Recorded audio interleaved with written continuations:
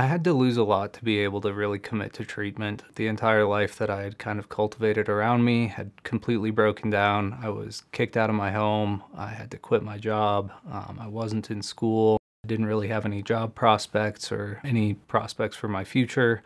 I was kind of at a point of no return, where there really wasn't another option but to get sober.